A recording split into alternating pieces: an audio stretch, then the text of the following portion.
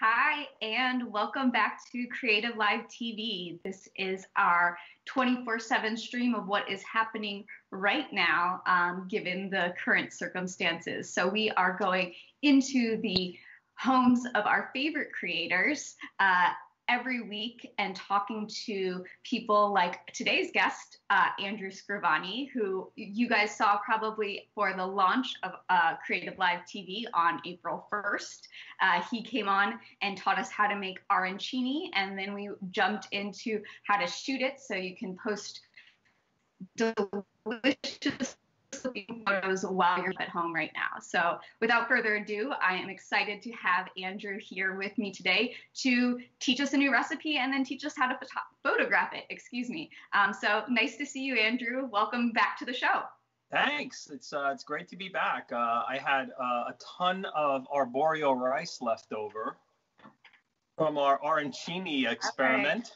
And I decided that today it would be a really good time to make some risotto. So we're going to make a risotto with broccoli because I bought a little bit too much broccoli at the market this week and it was taking up a lot of room in the fridge. So if you're like working on like fridge real estate issues right now, broccoli, I would recommend taking it off the stalk, cutting it up, putting it in a box or putting it in a container because it'll take up less space that way. So that's been my experiment.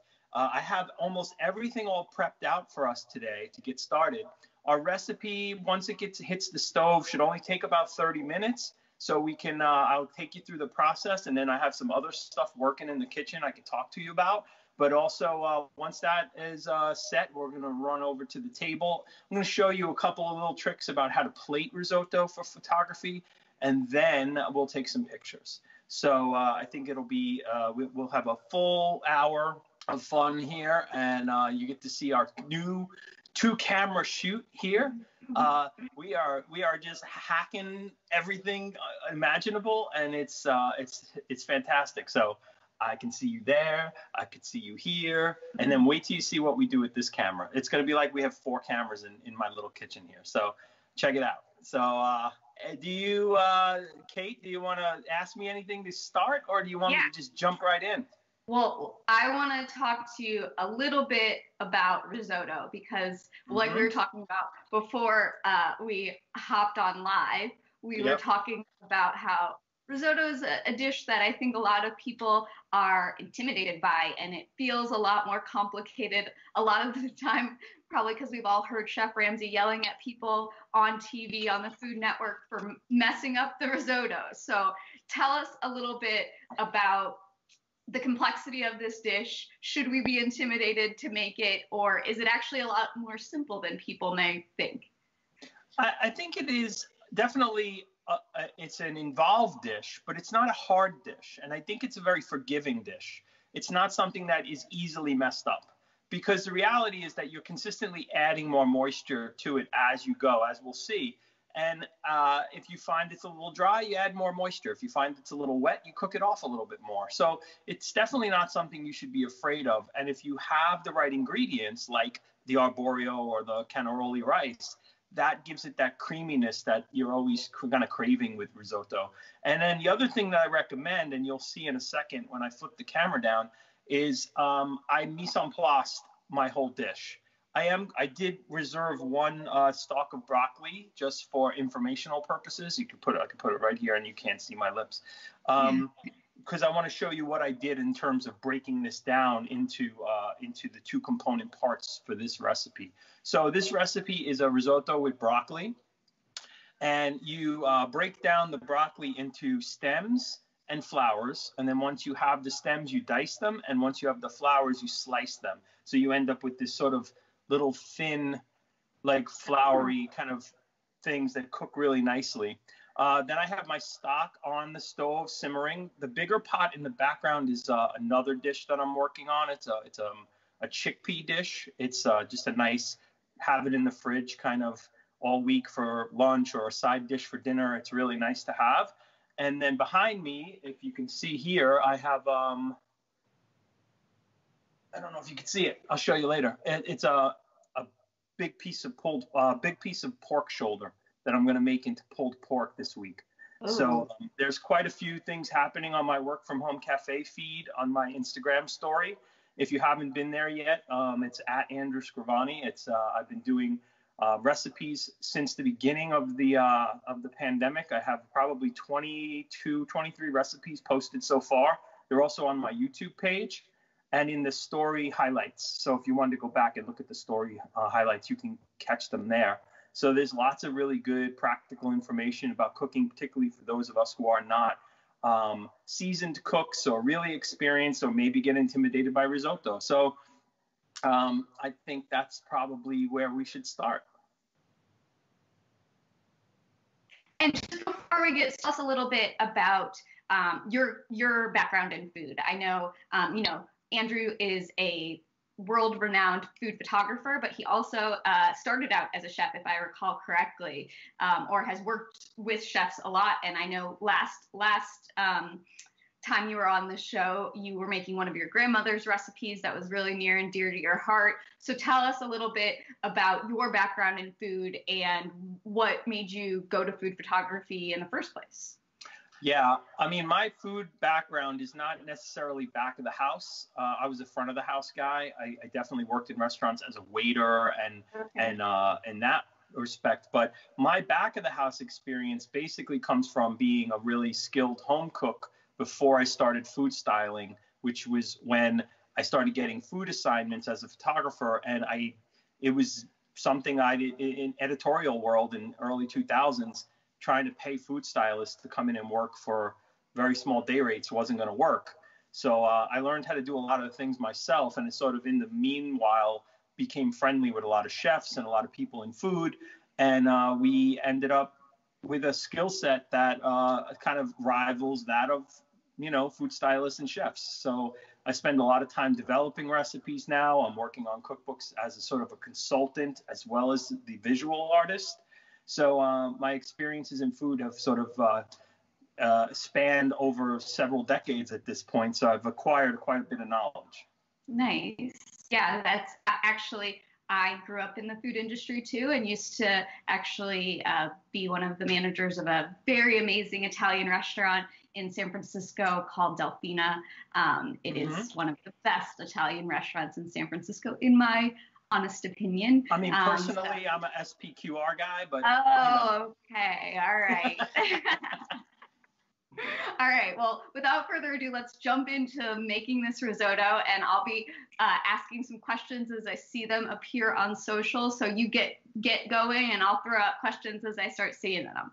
Okay. So what I want to do first is I'm going to flip this camera down so you can see my tabletop. And I'm going to go gently so that we get down to where you can see where I'm working here. I think that works. So I reserved this last broccoli crown. It's a little off kilter. Let me square it off. There we go. Okay. So I reserved this last broccoli crown here because I wanted to show you how I kind of disassembled it into these component pieces, which is here are the flowers and here are the stems. So I sort of divided them up. So what I did was first I took this and I just kind of cut off the bottom, and I'm going to hold on to that for a second. You can see already these are starting to break apart. So I pulled them apart. You hear that nice snap? Oh, yeah. And a lot of times, sometimes this is a really nice broccoli that the stems aren't really thick and tough. But even when you get the thick and tough ones, you have the opportunity to shave them down a little bit. So that's why I reserved this part, right? Because this part has a little bit of a tough end on it. So I took that off. And then I'm going to just kind of start dicing this up. And once I start to remove all the stems, I'm going to cut them down into pieces about that big. So I still have this piece, which is a little bit tough. So I'm going to just kind of give it a little bit of shaving. But these stems retain a lot of flavor. And one of the things about making these kind of long, slow cook broccoli dishes is broccoli has a lot of like flavor that comes out after it cooks a little longer. So it's a lot more like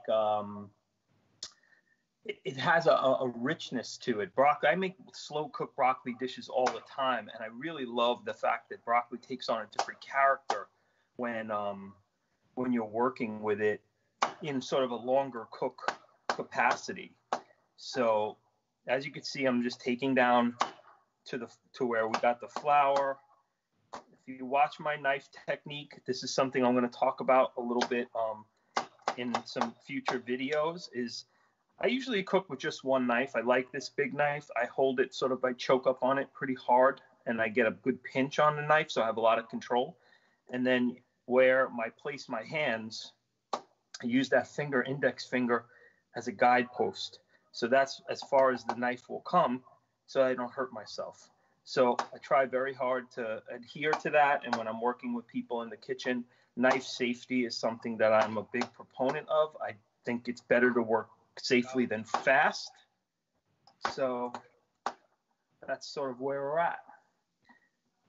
Working here. And so you get the gist of that. We're not going to use this broccoli because I already chopped up the broccoli we're going to use. So in the meanwhile, I'm going to turn on the stove so we can get our oil going. I'll tiki over there. You can see me in the other camera, so you can see here. I'm going to put a little bit of oil in here, probably like 2 tablespoons full. Get that going. That'll be hot in a sec. So then the other part of the flour, I see the bottom of the stem still has something to bite into with the knife. And I will cut them down into those sort of little flowerets. So I'm going to do that with these. I'll save these for another dish. These are my demos. And Andrew, I intuitively wouldn't have necessarily known to put stems in a risotto like this. Mm-hmm. Is that something? Do you work with stems regularly when you're cooking, or is this just a dish that really complements the stems? No, I always use the stems. I like the way they taste. I think that it's good food that doesn't need to be thrown away. Yeah. So I try very hard not to waste. It's something that I'm pretty passionate about. Food waste, especially in our industries, is something that's kind of rampant. Yeah, totally. And I think it's important to, especially when you have a public platform to talk about these things, is to be really mindful that we can save food. There are parts of foods that we throw away that we really shouldn't. And that's part of why it's important. Hello, I'm back. It's important for me doing what I do and working with as much food as I work with to promote the idea of using food responsibly. So I like the taste, but it's also something that there's no reason to waste. So yeah, and to speak to your earlier comment of you being your own food stylist very often, you can then eat your food afterwards because you're the only one touching it. Correct. Right. Yeah, absolutely. So do you think that you would like me? I think once I start to work here, you might want to see this from the chest cam, right? Yeah. So I can pop this onto the chest cam in just a sec. This oil's getting very hot, so I'm going to just lower it while I put the chest cam on. All right. Okay. Well, while you do that, I will remind everybody that this is CreativeLive TV. If you haven't tuned in before, we are here live with Andrew Scrivani, a professional food photographer and a amazing at-home chef who is doing a work-from-home cafe every day of the week. You can check him out on Instagram at Andrew Scrivani, and he's done probably close to 20 recipes so far, and every Monday while we're going through these strange times, Andrew's going to be joining us at 12 p.m. on CreativeLive TV to bring you a new recipe and to show you how to photograph it. So today he is making broccoli risotto, and it just so happened that when he was on a couple weeks ago, he taught us how to make arancini, and he had a bunch of rice left over. So now he's putting that extra rice he had left over, arborio rice, to work. And he's going to make us a little risotto and teach us how to not be intimidated by making risotto at home. So right now he is in the midst of putting on a chest cam, so you guys can actually look down and see what he is making. We have amazing producers, and and Andrew himself has MacGyvered lots of ways for us to make this as interactive to watch. So he is all set up now, and so we'll send it over to him.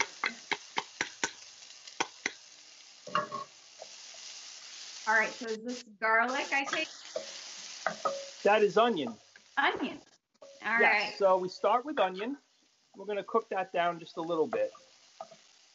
Keep the flame at sort of medium height, so it's not too, that's about where I'm at. So it's not too bad.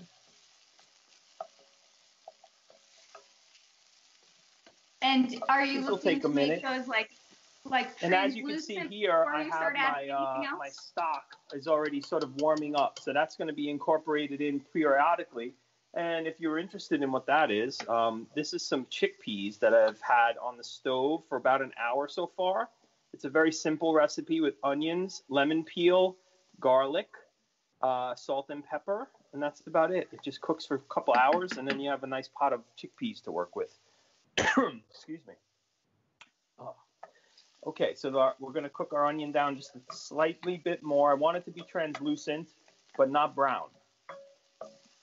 And this is the other thing you want to make sure of when you do the rice and the garlic is make sure your garlic doesn't get brown, because when the garlic gets brown, you get bitter tastes in your food. So you want to smell it. See, like I do everything with, I do a lot with smell. All right, so first we sauteed the onion until it was translucent. Then we added the garlic and the rice, and we mixed it together so that the oil would coat everything. And the rice and the garlic would cook down a little bit. And now we're ready to add the wine. So this is a key component to all orange risotto. Sorry, you said arancini before it got me. So you can, you hear that? That sounds amazing. So we're going to cook this until the liquid pretty much is all absorbed.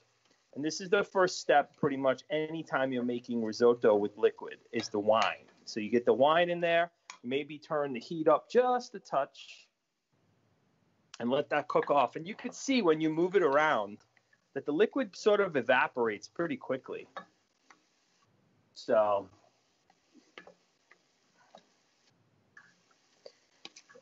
we're getting close, but you can also see how all of the ingredients that we've kind of put in there so far sort of already starting to get a little creamy looking, and that's the aspect of arborio that makes it so nice. So you see, it's already sort of, there is no visible liquid anymore, right? It's perfect. So the first thing we're going to add is these stems, because the stems are going to take a little longer to cook. So we're going to mix them through. And then we're going to start the process that is what making risotto is all about, and that is the slow incorporation of the stock. Now, you can make this dish vegetarian. You can make this dish vegan. It all depends on whether or not you use a vegetable stock. I'm using a chicken stock today, and whether or not you choose to put cheese in later. So that's something that we're going to do right now. I'm going to start to incorporate about 1 ladle at a time, which is about a half a cup of liquid. So you kind of bring it across, try not to spill it all over your stove, which is what I usually do. And you go 1, maybe 2 ladles at a time, and let that incorporate, right? And you do the same thing you did with the... All right, Kate, I'm going to incorporate you into this recipe now. You know how? You're now my timer. So you're now going to let me know when 10 minutes have elapsed, because I'm going to cook this down for about 10 minutes. But in the meanwhile, we'll talk about, I'm going to continue to add our stock each time this dries out. So that's how risotto kind of is a kind of a labor-intensive dish, because you have to stand over the stove for the entirety of the time that you're going to cook it. So you could see now we still have some liquid creeping in. And this is the way to kind of test it, right? Kind of drag a channel And then you could see how much liquid is left kind of creeping through. So this is a nice kind of having our little chest cam here gives us a good example of technique, right? And you could see, oh, we're almost there. There's almost no liquid. It's so exciting. The suspense is killing me. It's like waiting week to week for the new Westworld episode. What psychopath doesn't allow you to stream all 8 or 10 episodes at a time? HBO just wants us all to go insane. Yeah, no kidding. My God. Although last night's episode was really good, so. Yeah. Okay, now that we got our sort of baseline in there, now only one at a time. But you could see, like at the edges, if you don't stir it through, it will start to dry out and stick to the pan. So you got to be mindful when you're cooking this. It's not a leave it alone. This is sort of you feel accomplished after you've done your risotto. And tell me, can you make risotto if you don't have a Oborio rice? Is there other types of rice that we could use if you're at home and you don't have it? You know, the rice that you use, the bumba rice that you use for paella, is also pretty nice short grain rice that you could use. And look, I mean, rice at the end of the day is rice. So if you really wanted to use like a basmati or any of those other kind of white rices, why not? I mean, I've made risottos with all sorts of rices because when I was shooting for the recipes for health column for the New York Times, we did all sorts of different like sort of healthy options. And a risotto kind of technique was something that we always employed to sort of give people a familiarity with other ingredients. So you could do it with a wild rice. You know, the rice won't get as creamy. But it's absolutely possible to cook rice this way with vegetables, with even fish or meats, you know.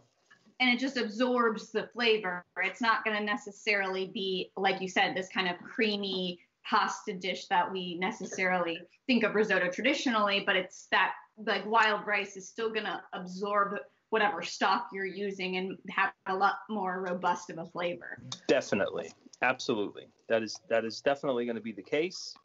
And so if you have whatever rice you have and you want to try out the technique, by all means, you can use water. You do not need to use stock. Okay. You can use, salt your water a little bit just so it has a little flavor to it. But you can absolutely make this with water if you don't have chicken stock or beef stock or any other, seafood stock. I mean, making it like a paella with a seafood stock is always nice. So that looks like it's about ready for some more. And is your stock you make homemade? I assume based on it being in the pot there.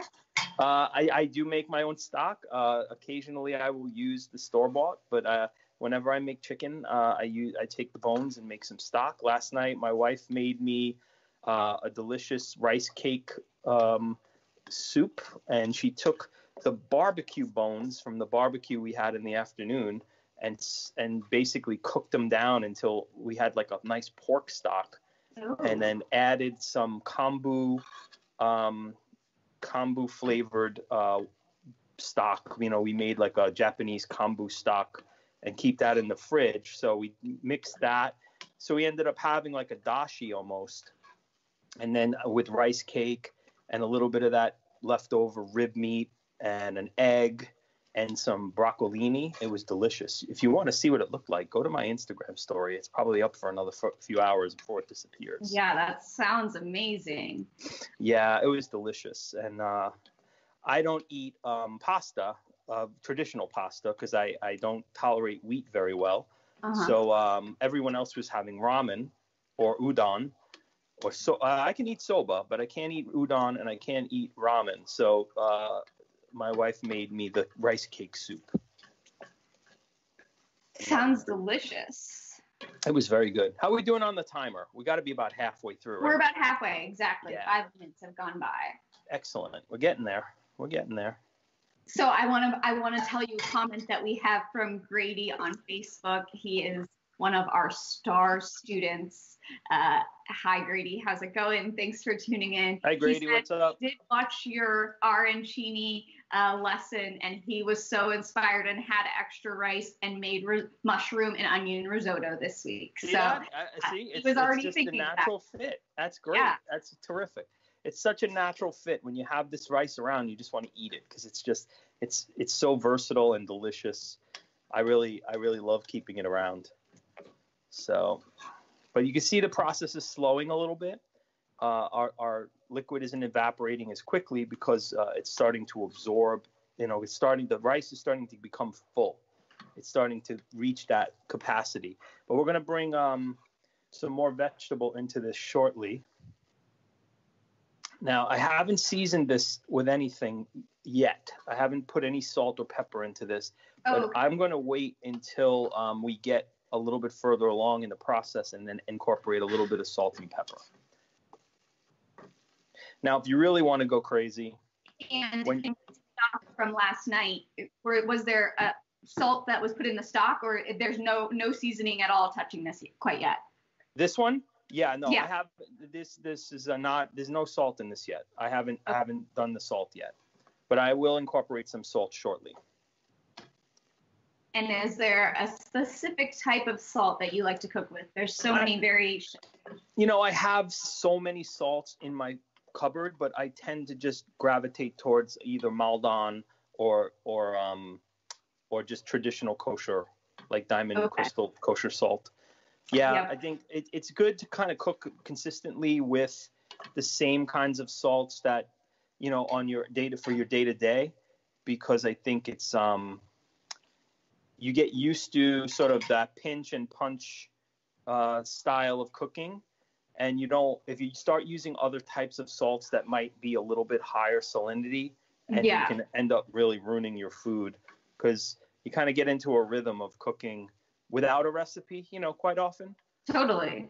And that's why I like Diamond, because it has a little bit less of a salinity than a normal kosher salt. And so you can feel a little heavy-handed and not be scared that you're totally oversalting your food. Yeah, and I do love to oversalt the meats before I put them into dishes, and that particular salt does very well without, it penetrates and gets into the meats, and it really brings out flavor without being too salty.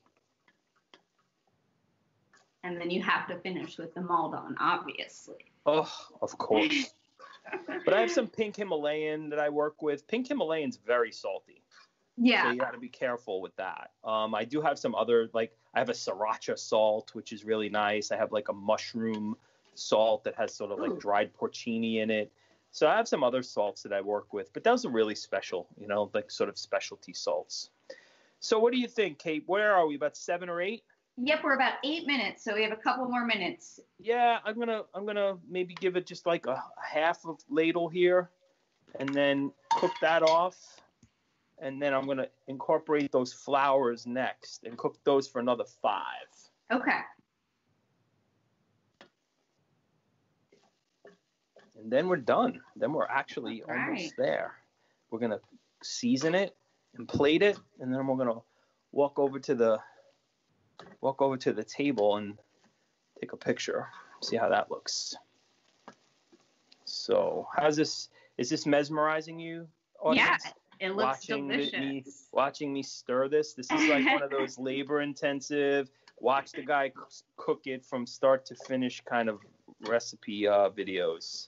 Yeah, and when it's laborious but simple, but even regardless of whether it's simple or not, it feels really good to eat something that put a labor of love into it. Yeah, for sure. The more energy and time you put into any given dish. But you can see now the color change, right? You can see the color change in the broccoli, right? It's starting to lose color a little bit. And that's the stage with broccoli where it really starts to change flavor. So I make a dish, a pasta and broccoli dish, and I cook the broccoli to death. I really do. And it turns almost like a gray. It kind of loses most of its color. Okay. And man, is it delicious though, because it just takes on a whole different flavor. All right, so I'm assuming we're pretty close to 10 minutes, and this looks pretty ready. So I'm gonna dump this in here. Well, it's going to be pretty full. Yeah. This is a full pound of broccoli. This is, but you know, broccoli is going to break down. So this is going to start to release water. And this is about the time where I'm going to start to add some salt because I want to encourage that broccoli to release its water. And when you do that, the salt will definitely help that. And then I will add some more later to taste. So I guess that was probably about a teaspoon of salt. Okay. Broccoli has a tendency to hold on to salt, like in those little leaves, and you got to really stir it through. So I'm going to get this all stirred through, and I'm going to need, obviously going to need a serious amount here to kind of cover this and stir it through. And remind us how much rice you were using in the beginning. I used 1.5 cups of rice. Okay. I used 1/2 cup of minced onion. I'm going to post the proportions for this recipe on my Instagram when I'm done, and I can also send them to you so you can post them. And you can see that this is kind of gets starting to stick a little bit to the bottom, so you got to scrape, and that's why I use this flat-headed wooden spoon because it really helps kind of dig. I'm also trying to keep my body as steady as possible, so you're not jostling around. So this is about 5-minute timer. So if you are my timer again, Kate, then. All right. We're 2 minutes in. Yeah, I'm gonna keep adding. I'll remind everybody they are watching CreativeLive TV. This is our 24/7 stream of what creators are doing to keep themselves motivated and inspired during this strange COVID time. And today we have Andrew Scrivani back. He is teaching us how to create broccoli risotto. This is after he came on a couple of weeks ago teaching us how to make arancini, and he had a little leftover arborio rice. So now we're making, with whatever leftovers you have, you can make this delicious looking dish. It is a broccoli risotto, and after we're done making it, which is just a few more minutes, Andrew is going to teach us how to take some beautiful photos of it so you can share it and make all of your friends jealous. So, you know, broccoli is not the only vegetable you can use a risotto. I heard somebody earlier say that they made a mushroom risotto, which would be made in a very similar fashion. You have to keep in mind that the rice itself will probably take close to 30 minutes of this process. So if your vegetables are something that would cook a little quicker, you might want to incorporate them a little later, or you might want to do something with them beforehand, like blanch them, or, you know, like do a quick saute, and that way they're broken down a little bit more, and then you can add them in later. But it's definitely something that you can do with many different kinds of vegetables. So I'm going to turn the flame off on that. And I'm going to give this one, probably got 2 more applications here to let that get creamy. I'm going to save that last little bit of liquid. Now, who's to say I couldn't borrow a little liquid from those delicious chickpeas on the stove? So if you're wondering, that's something I like to do early in the week, especially during the work from home cafe days, where I make a big pot of lentils or I make a big pot of chickpeas and try to do something vegetarian.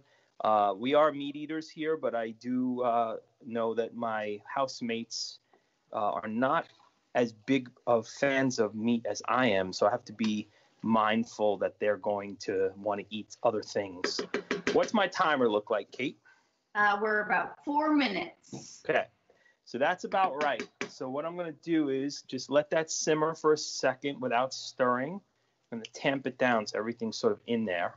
Then what I'm going to do is I'm going to incorporate the last ingredients that we have, which are the cheese. Maybe I'm going to taste it for a little salt and pepper, a little parsley, and that last bit of liquid. I think my pepper's over here, which would not hurt to put it in. Put it in now. And I assume that the cheese is Parmesan, but is there other types of cheese that you would recommend throwing in here if you don't have Parmesan? Normally it would be Parmesan, but I am more of a Pecorino fan. Okay. And again, I had Pecorino left over from making arancini. Yeah. So I really love Pecorino. And when I do the pasta dish with the broccoli, I also use Pecorino. So Pecorino is a sheep cheese. It is very comparable to Parmesan in terms of its use as a grated cheese. It's delicious, it's salty, and it's something that I love to cook with. So I am using a Pecorino today. So I think we're getting dried out here. So here goes the cheese. That's a half a cup of cheese. And here goes the remainder of our liquid. And I'm going to actually turn this flame off. And I'm just going to stir this through. And you could see how creamy and amazing that looks right now.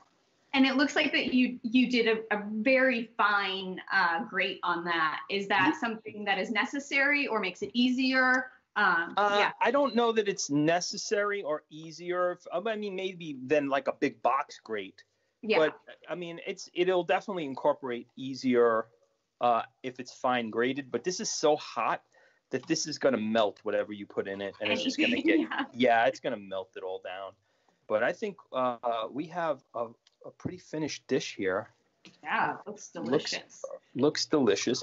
But of course, before we put it out for consumption, you got to get your chef's spoon and taste it and see where we're at. I have a tendency to oversalt food, so this time I went a little light. So I think I'm gonna probably want some. Nope. I'll share a little story while you're tasting that. Before we hopped on this morning or this afternoon to show you this recipe, we were talking to our producers and they were saying, well, you know, with a cooking show, it doesn't actually have to taste good. As long as it looks good, that's all that matters. And Andrew piped in like, excuse me, you know it's going to taste good. I'm making it. He was not going to let us joke around at it potentially not being as good as it looks. And so I assure you this recipe is just as delicious as it looks. And I nailed it with the salt, because the saltiness that I added, which was about a teaspoon, coupled that with the Pecorino, which actually has a salty complexion to it as well. And I feel like we sort of nailed it. And so I have a question for you. Since, you know, Pecorino and Parmesan are both saltier cheeses, if someone doesn't have one of the harder kind of aged salty cheese, is there would a mozzarella work? What would a goat cheese look like? What other kind of options if you don't have an Italian kind of aged Parmesan style cheese? Yeah, I think a goat cheese could work here. It's a little sour. It's not going to break down the same. It'll get creamy. I don't know that a mozzarella would work here because it may not break down the way you would want it to. But if you wanted to do it in chunks, that could be nice. I mean, I think you could take some liberties here with a lot of different applications with cheeses. I think traditionally you would use something that is a harder grated cheese. But if you did want to incorporate something else, listen, you want to put a big hunk of Boursin? That would be good. That would be delicious. So I'm gonna finish this with a little bit of chopped parsley. I'm gonna save a little for the plating so it's fresh. I'm gonna stir it through, and our broccoli is still pleasingly al dente. So it's not totally like formless. So it does have a little texture. So if you're worried that this is a little bit too mushy for you, it's really not, because it has a little bite to it. And those of you who don't know the term al dente, it's an Italian word. It means to the tooth. So it has a little bite. So I'm going to flip out of this camera now and go back to talk to camera. So I'm going to check out of this one. All right. Just give me a second. No problem. So I'll remind everybody they are watching CreativeLive TV. This is Andrew Scrivani. He is a world-renowned food photographer and one of our amazing instructors at CreativeLive. He has some incredible classes on our website. He recently came out with 2 new classes, food photography for your mobile device and social media for your food photography. So those are 2 brand new classes that just came out this month of his. They're incredible. If you're looking to up your food photography game, I highly recommend tuning into either of those. I will drop some links to those classes after this episode is done so you guys have easy access to them. Today he is here making a broccoli risotto. He joined us a couple weeks ago and made orange cheese, his mother's or grandmother's recipe, and had a little bit of leftover arborio rice. So he is now back teaching us how to make risotto with that extra rice. And he'll be coming back every Monday while all this is going on to teach you something new to cook for the week, and how to take beautiful photos of it afterwards. So we are just about to the plating portion of this episode, and Andrew is going to show us how to take a beautiful photo of this delicious dish we have. So I'm back. I was tending to my chickpeas. Question for you. What was that? I said I was I was tending to my chickpeas. Oh, that's quite all right. He also has some chickpeas on the stove. Maybe we'll have to get some tips on our chickpeas for next week. Yes. We do have one quick question that's come in after watching this. What is a good side dish you would pair with this risotto? I was thinking of amazing wine that would go with this dish. Yeah, I mean, I cooked it with some wine, obviously, so a white wine is a good pairing for this. So if something light, like a Pinot Grigio, or some kind of a lighter, like Italian wine, which would be nice, or maybe even something with a little sweetness, like a German white. But as far as I think this is a pretty savory dish. It's very kind of, because you add the cheese into it, and when the broccoli cooks down, it's very, very rich and savory. It's a little creamy. I would recommend like sort of a chicory salad. Something like that has a little bit of bitterness to it, and a nice like lemony vinaigrette would be a really nice pairing with this as a side dish, because it would break down a lot of that sort of fatty, cheesy, savory, and you'll have that nice play of flavor in your mouth. Now you can achieve that with the wine, you can achieve that with the salad, you can achieve it with both. It's just up to what you feel is your palate for the day. So I am going to show you a plating technique for this. I think it should work, but either way, I'll explain to you what my theory is when it comes to plating risotto for a photo shoot, because there is a little bit of a trick to it, and I may need to play with that food a little bit and add a little bit more liquid or a little bit more oil just to kind of get it to do what I want it to do. But again, I do all edible hacks to my food styling so that the food remains edible and viable, so that we can enjoy it afterwards. So, okay. So I got my table sort of set up over there. I'm going to show you what I want to do with this. So let me get the plate I have. Now, I don't have like all my regular plates, but this one turns out that it actually works pretty well for risotto because it's flat with a little bit of a lip. So that works out pretty nice. Yeah, I mean, I would imagine that risotto easily kind of falls very flat on a plate. So getting the depth and like a nice stack seems like a big part of capturing a beautiful picture. Yep. I think what I'm going to do is I'm going to try to get it in the middle of the plate to start. And then I'm going to do what I normally do with a risotto to get it to plate properly. I already have a little bit of a mess here. Hold on. I'm going to flip you down so you can see what I'm doing. Great. Okay, there's my plate. Okay, I'm a little messy here, so I'm going to grab a little paper towel and just kind of give a little cleanup on the corner. But here's the thing I do with risotto. So you can see is I sort of let it run down the plate. Now, this is really chunky, but you can even see that. You see how it's moving? Yeah. And I let gravity sort of take it to the edges of the plate. Now this isn't as creamy, and it is chunky because it has a lot of vegetable in it. But even just this little bit of rotation is giving it a little bit more of a flattening. And I kind of do this with risotto all the time because it also keeps the plate clean without having to sort of smush it around. Oh yeah, I mean, I do a little bit of food photography, and that's one of the biggest things is like keeping that plate clean, because even when you have to wipe it down, you sometimes get like those streaks smears from wiping it down. So this seems like a great tactic. So I'm tapping the bottom of the plate as well, and it's kind of creating a little bit of a flattening effect. And you can see that I've gotten it out off that little mound without actually having to touch the food. Yeah. Which is sort of the point of it. I got this little outlier here, which is okay. I mean, it kind of feels a little more natural, but I think this is sort of like moving as one now. So I think we've had just about, yeah. So you see that flattening out has really kind of given it a little bit more shape. I'm not crazy about that. So here's what I normally do when I'm styling a plate. I do need to move things around. Chopsticks. Oh. So I can kind of selectively pull pieces of this away and place them where I want them if I'm not quite sure that I like where it is. So like even that one, I just want to move it a little bit, and this.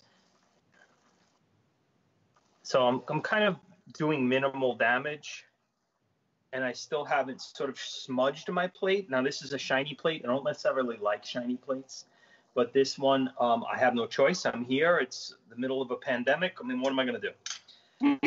Okay. So I'm going to now give this plate a little color. So I'm going to give it a little bit of pepper. And it looks like you're kind of purposely letting it fall off of the risotto to kind of have that contrast on the plate. Yes, exactly. Thank you for jumping in there. I get caught up in this. So now you can see like my plate has this sort of nice organic feel to it. And I'm going to bring it over. I'm going to bring this whole contraption with me over, and I'm going to reset the second cam, and we're going to go over and start playing around with the camera. So, all right. So first I'm going to put you over here where we were last time. I think that's a pretty good space. You can see the tabletop, or do I have to angle down? I think I have to come down a little bit. Yeah, there we go. Okay, because I was sort of like here last time. Yeah, that's perfect. Okay, I'm going to get B cam. I'll be right back. All right, so we are here with Andrew Scrivani. He is a professional food photographer.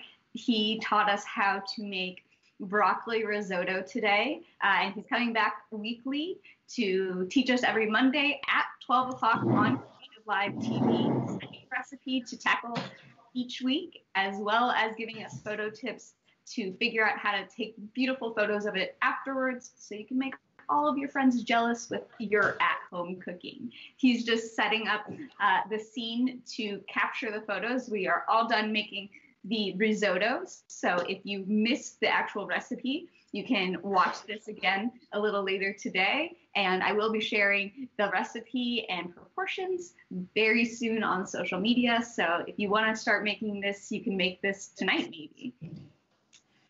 And Andrew is just about ready getting his table all set. We are at his upstate New York house in his very own kitchen. That's what CreativeLive TV is. We are bringing you what our favorite creators are doing in their homes right now while we all figure out this new normal. And he's just about ready with this beautiful risotto. It has lots of color. There's some deep greens from the broccoli, then a nice pop from the risotto, and then added a little salt and pepper and parsley to finish it. He's placing a nice little glass of wine next to it.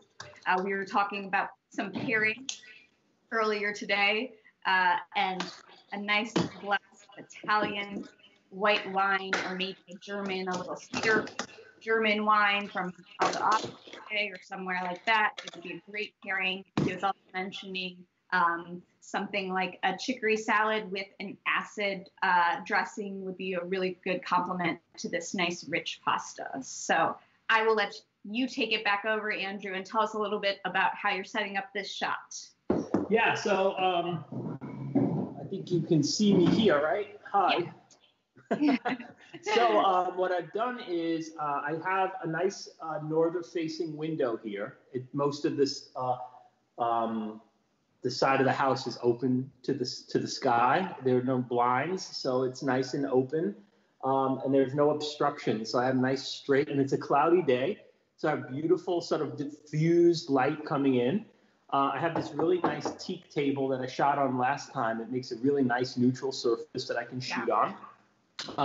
You saw me plate the food very deliberately, and then decorate my plate very deliberately. And then now I'm just adding a utensil, a little white wine. It's not a particularly good white wine, so I'm not going to be promoting it today. But it's definitely prop wine. And then I'm going to take a shot. So I switched out from my normal 50 millimeter prime lens to my little 50 compact macro that I really like to shoot with.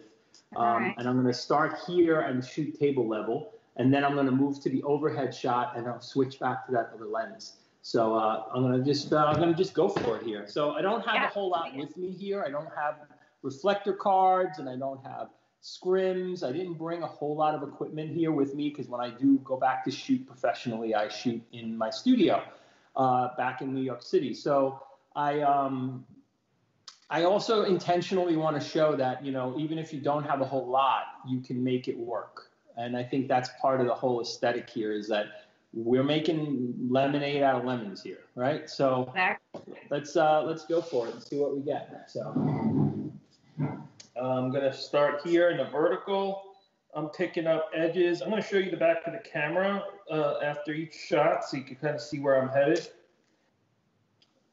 And you could see that I'm already sort of framing in that kind of, can you see that okay? Yeah, absolutely. Great. And tell us a little bit about how you're framing it and why. Yes. So I like to use, this is a little bit of a bigger plate than I'm used to using because the edges are pretty far away from the food in this situation.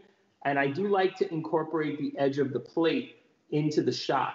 So I think that it's sort of a medium-sized plate. It's not oversized. And the fact that it has this turned-up lip helps kind of shrink it down a little bit. But that's sort of the purpose of the macro lens, is sort of get close to the food, but still have this edge and bring it all tight together into the frame. So that's where I took that first shot.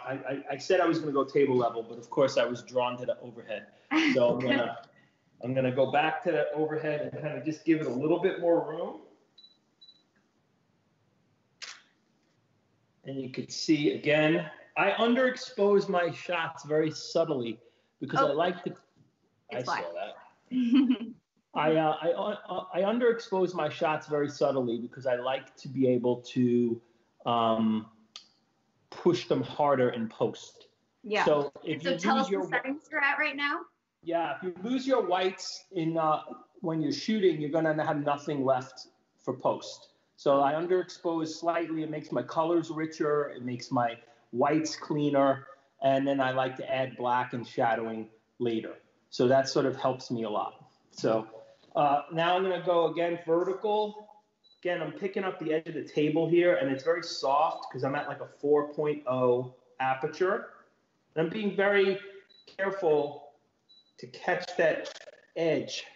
Oh, it's really pretty.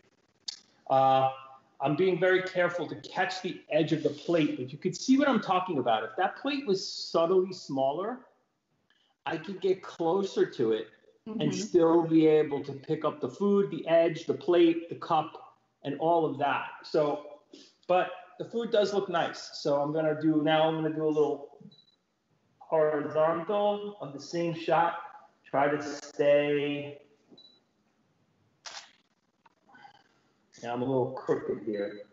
Kind of hard sometimes to straighten it out. Anybody else have that problem? I'm sure you do.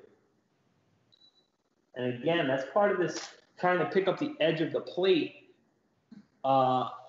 where you're trying to pick up the edge of the plate and level off your shot at the same time. Yeah. So we're getting some nice things. I'm going to get nice and close here, close and low, and pick up some of that wine in the background. And tell us a little bit about the difference between shooting on, a regular 55 millimeter, versus a macro. Yeah, the macro obviously gives you a focal point that's much closer to your subject. So like my camera will focus right there, and that's probably 6 inches. Yeah. So I think that it's that's the main purpose of a macro, is to be able to get closer and then be able to bring the details of something that's on in front of your lens really up into the frame.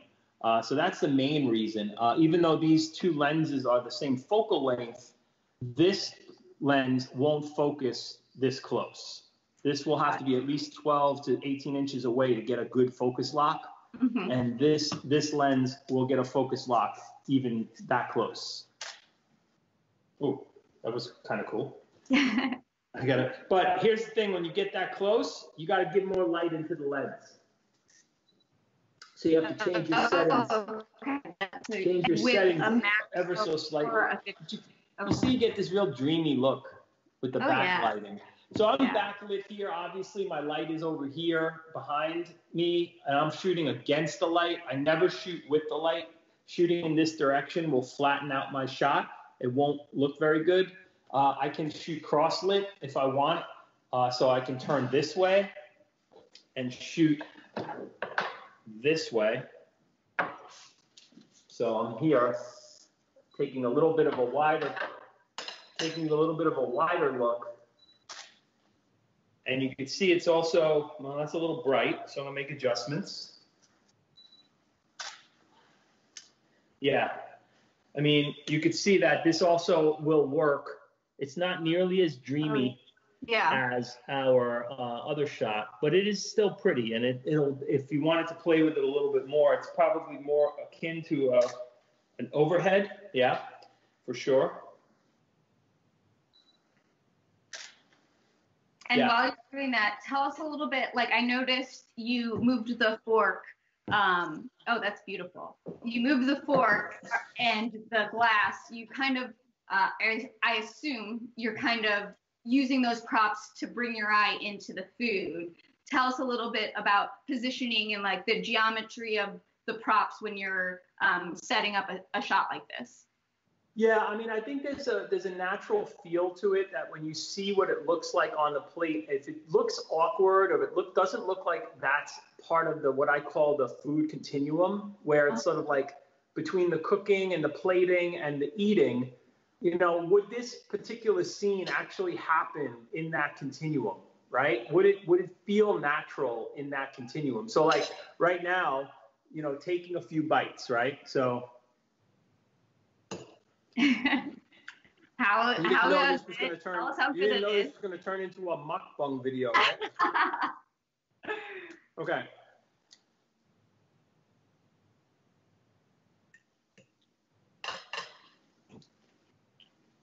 See, you don't want to eat on camera because then you can't talk.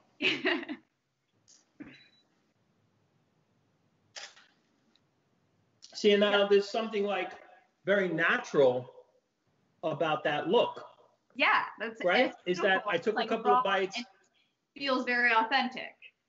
Right, because I just took a couple of bites. I kind of positioned it a little differently, but it's sort of a nice organized mess, right? Yeah. But it doesn't feel like gross. I mean, to put it bluntly, right? Because watching I think that's the skill people. It's like, you know, there's a very fine line for something to be purposely messy and then kind of look like it's half eaten. There's a delicate line there. Right. I mean, the little half-eaten mess is sort of something I've made a living doing, right? Is that sort of little messiness to it makes it feel a little bit more real, a little more authentic, a little less precious. And that's, you know, that's part of it. That's part of the charm of food when it's not so precious, because 95% of the time, you're not eating in a 4-star restaurant with this perfectly coiffed plate. You're just eating food. And if you can make it pretty and you can make it interesting looking and you can take a fun picture of it, especially now, we don't have a whole lot of other things to do. It's nice. And then and I thank you, if you're posting pictures that are better crafted, you're inspiring other people to do the same. So that's pretty cool. I wish I could share this with you, Kate. It's really quite tasty. I'm very jealous. I actually have arborio rice and broccoli in my pantry. So I know that I will be making this dish this week. So I will send you some photos afterwards, just so you know that you're a great teacher and that I'm going to try to do this with you after this week. So we can talk about it. Give me some feedback on my shots next week when you return. So do we have time for another shot? Let's do one more shot. Okay, I'm going to go back to the stove and bring the whole pan over, and we're going to shoot the pan, all right? All right. So if you're just tuning in with us, we are here on CreativeLive TV. We have a few minutes left here with Andrew Scrivani. He is a professional food photographer and is a home chef. He is just popping over to the stove right now to grab this delicious bowl of broccoli risotto that we made today. One last shot for us and show us a little bit of a different style of shot. And he's going to bring that over here in just a few minutes. If you are just tuning in, Creative Live TV is our live stream that we're going into the homes and kitchens of our favorite creators to see what they're doing to stay inspired and connected right now. Andrew is in upstate New York at his house, and he is going to be coming to us every Monday at 12 o'clock PST to teach us a new recipe to make throughout the week and teach us to photograph it. So he's back here now with a pot of risotto that he's zhuzhing up a little bit to take our last shot. Yeah, I'm going to switch back to my 50 because I'm not going to get close on this. I'm going to just kind of get a nice overhead. Okay. And this is like a cleaner, like sharper lens that's nicer for getting further away. This little guy is like been my stock in trade for a long time. They don't even make this lens anymore, sadly. Okay, so we got it in the pot. One of the things I like to make sure I'm doing when I'm shooting things in the pot is getting some semblance of the handle or the spoon or the edge of the plate or the edge of the bowl so that you have context, because you really don't want to be contextually like not really showing what's happening. And it adds some geometry to it as well. It's pretty nice. So I'm a little bit under, so I'm gonna go. So you can see this is gonna need some work in post-production. It's a little gray, but those colors will come back. My light source today is pretty dim. I'm shooting at about 800 ISO, no, 640 right now. So try to pick up, that's a little better actually. This angle is a little better. I'm gonna show it to you in a sec. It's actually kind of cool, and it has that dreamy quality to it that you can see that nice light bleed in the back. Yeah. Can you see it? Yeah, you can see it. Cool. And then, again, I'm using that glimmer off the liquid on the spoon.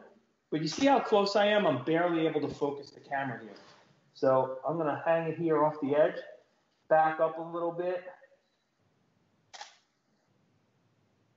And I get this sort of romantic, dreamy shot of my risotto. Oh, yeah. With the backlit window behind it.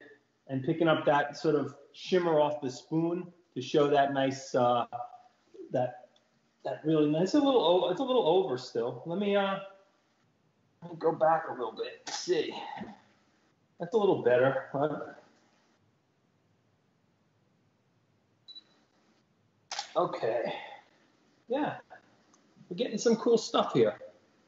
Oh yeah, that's really nice.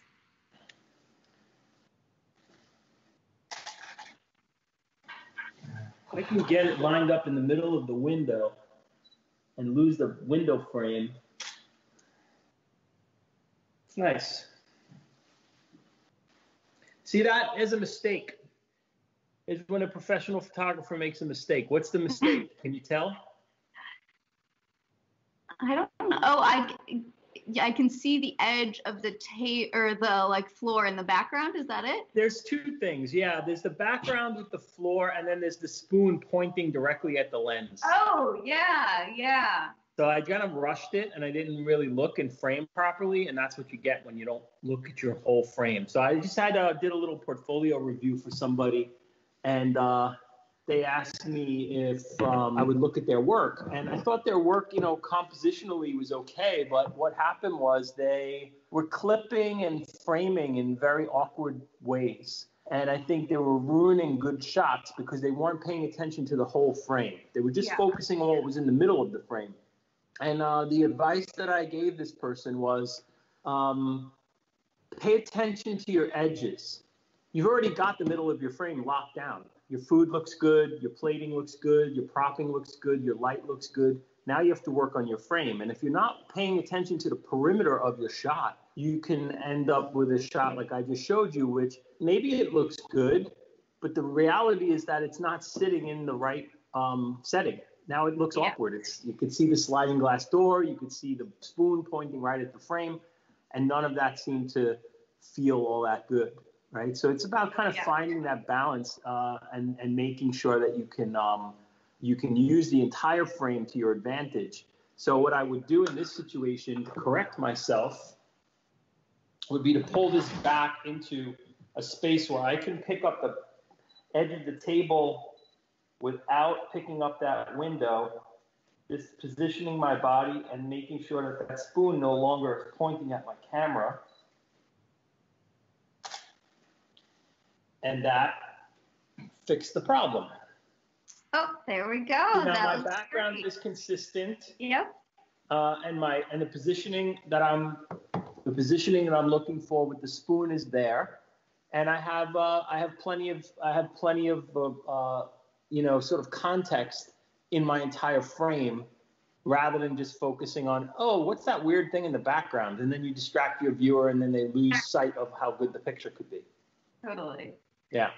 Well, thank you, Andrew. This has been really fun today. I'm really excited to have you coming back next week to teach us something else. Like you said earlier in this episode, you will be sharing this recipe and proportions on your social, and you'll send it over to me. So we'll share it on our side. So I hope everybody is at home deciding to make this risotto. And please share your photos with us and Andrew. You're using the hashtag WFH Cafe, hashtag Work From Home Cafe. Share them there. I will be looking out for them as well. And I'd love to talk about some of those shots that you guys submit next week. And then we'll go into a new recipe for you guys to make next week. So thank you again for joining us, Andrew. This is so much fun, and I can't wait to make this recipe myself.